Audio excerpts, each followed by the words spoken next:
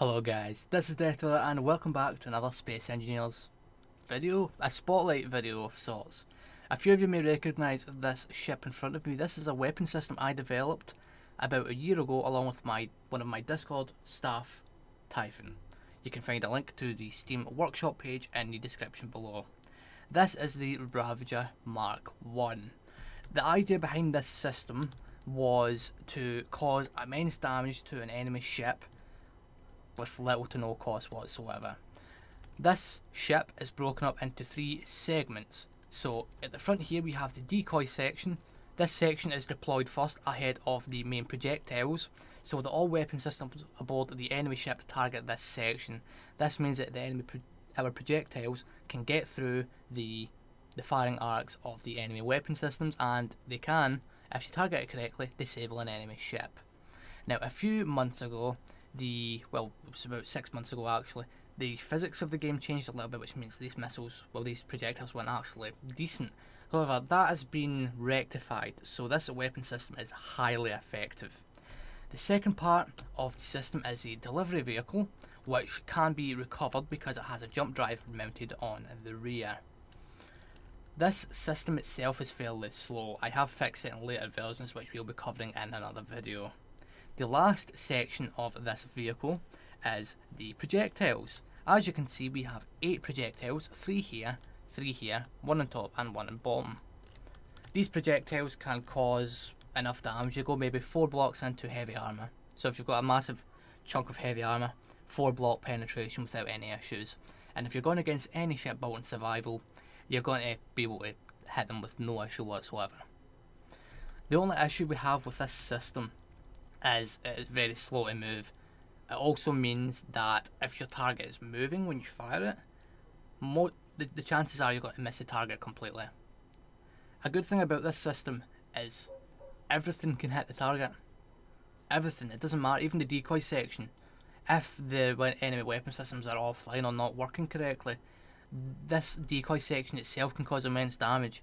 And if you've got these projectiles coming in to the rear, behind that, then yeah, it's got to, kill that ship without any issues. I've set up all the groups, and here, this is the cockpit, it's nice and hidden. So right here we have the decoy here, and the projectiles or the slugs, along with a target and camera. Now, I'm going to put some, instructions in the Steam workshop page in the description. You must follow these instructions for this to work correctly. One little funny thing about this design, if you spin when you're firing the projectiles, they'll spread over a massive area. So if you've got an enemy fleet that's tightly packed together, it'll work fairly nicely. So yeah, this ship is fairly decent. I've used this several times in the survival scenarios, and every time I've used it, it has been very effective. I have designed another version of this, but we'll be covering that in a future video. Alright guys, I've moved the missile out into the position we're going to use to fire this, do this test. I've switched the ship over to the pirates so they can control it, so the ship will fire at our missile as we approach. Now, as you can see, we can't currently see the ship due to the rendering bug within the game. So we're going to be using our targeting camera, and we're going to be aiming roughly for the position of the, the beacon, beacon thing. Also, we're going to disable all of our gyroscopes, because when we deploy our payload, it can get very sensitive. So we're going to disable those for now. Alright, now remember, in the description of the Steam Workshop page for this missile, I'll put in the instructions you can use to fire this weapon.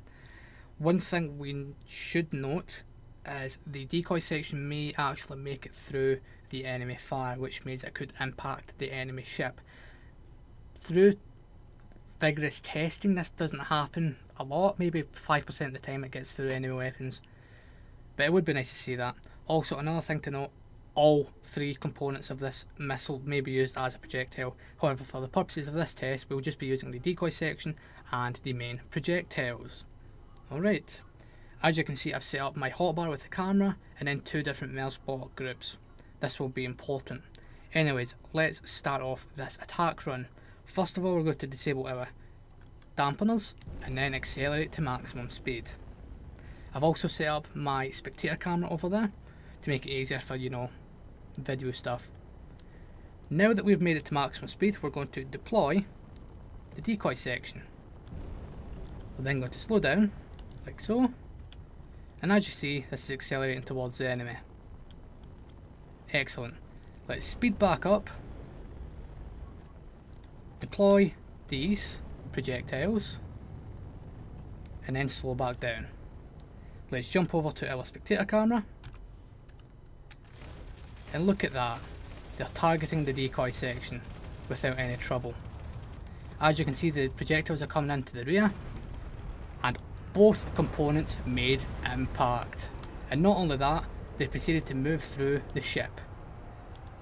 And look at that, we virtually cut the ship in half. This weapon is insanely powerful, and I urge all of you to make use of this weapon design.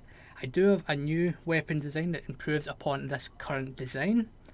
I will be releasing that video in the next week or so. Let me know if you enjoyed this style of video. I really enjoy making weapons in this game, and I hope to make a hell of a lot more. Let me know in the comments what you think about this weapon design. Give me any tips or recommendations, and I'll take them on board. If you enjoyed the video, make sure to let me know by voting for both the options in the poll at the top right hand side of the screen.